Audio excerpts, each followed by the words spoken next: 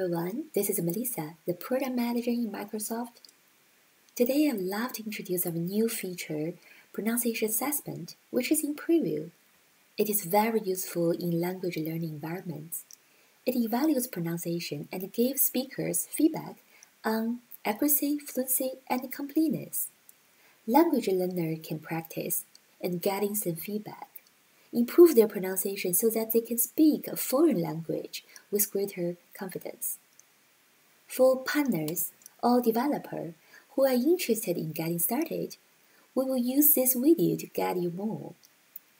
I'm going to introduce our parameter first, then invite my colleague to share the sample code and walk through how he implements a demo application.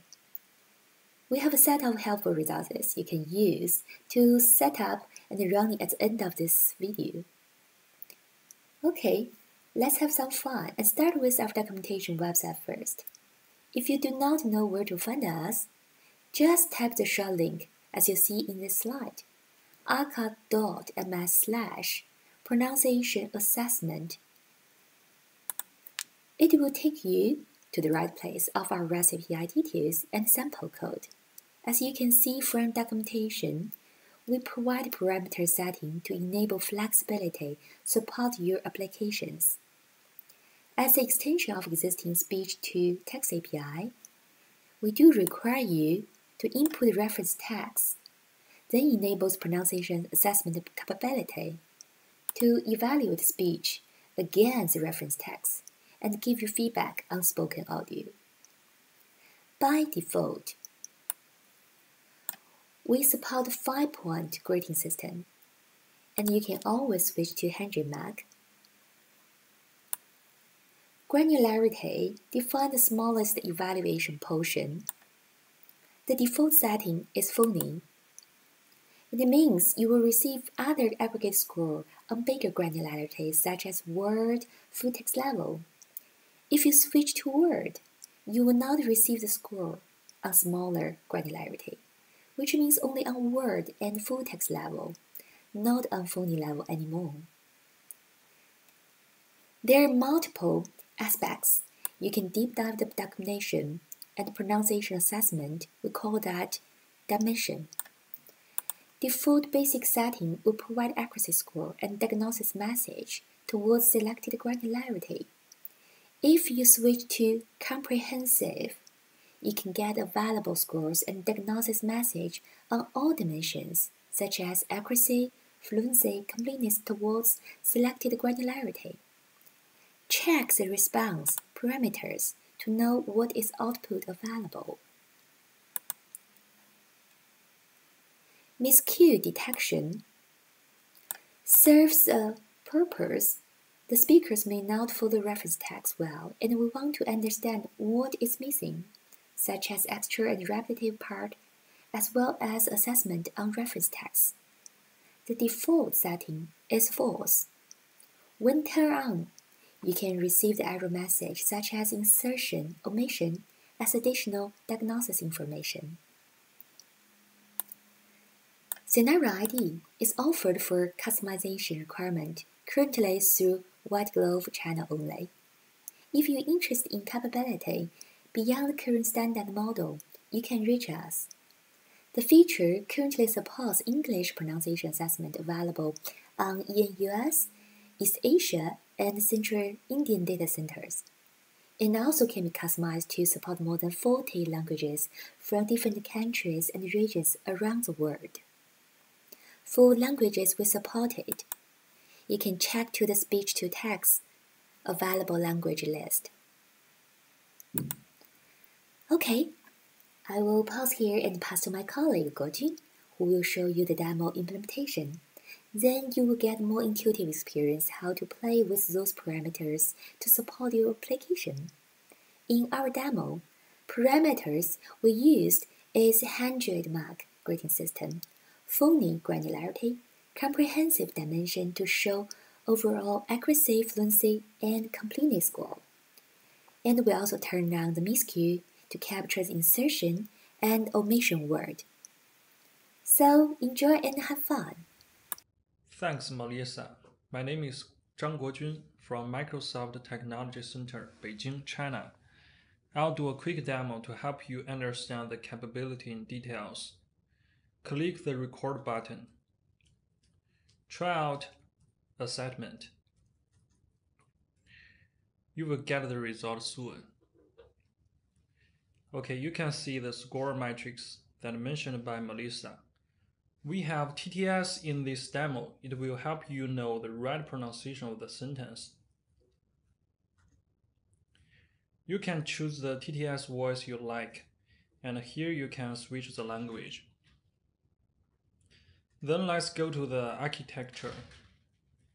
There are three parts.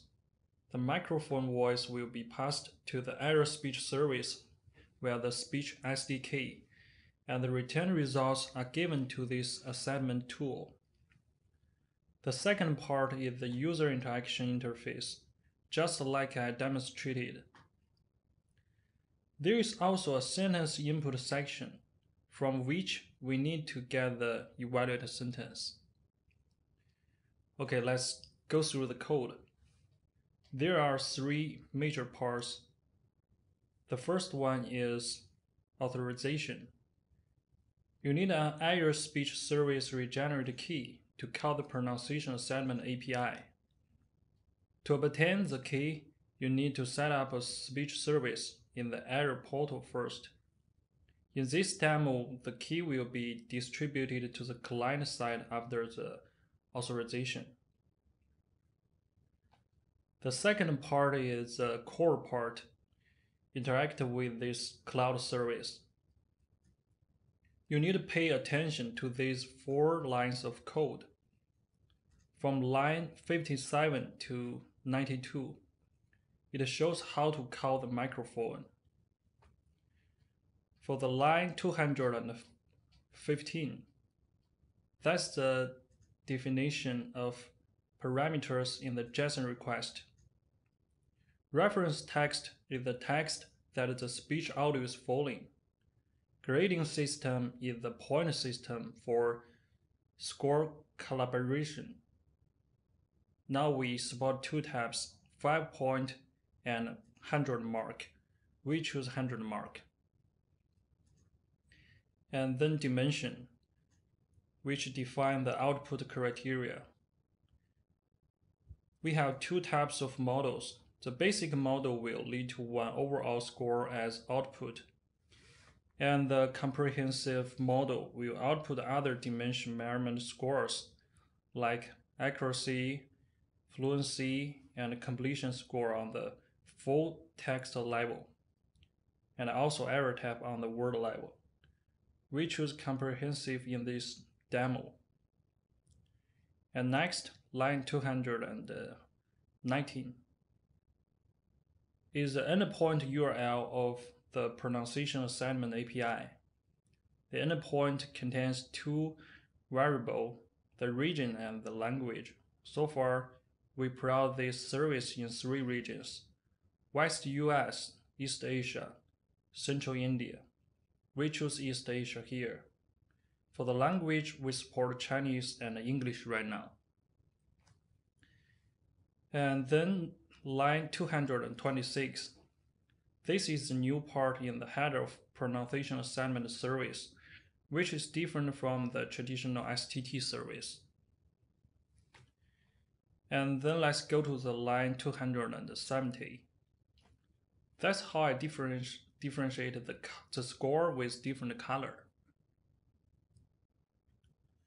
Okay, let's go to the last part, the line 292. That's how I get the evaluated sentence. You can choose any way you like to do it. Maybe connect to the database directly or make a web service. I made a web service which manages the input and distribution. Okay, that's all the code. Now let's run it.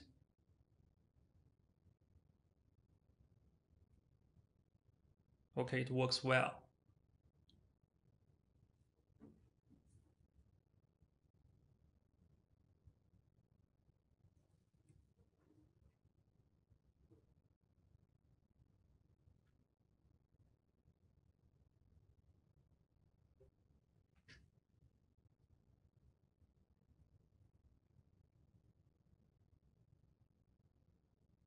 Okay, you can type your username and password.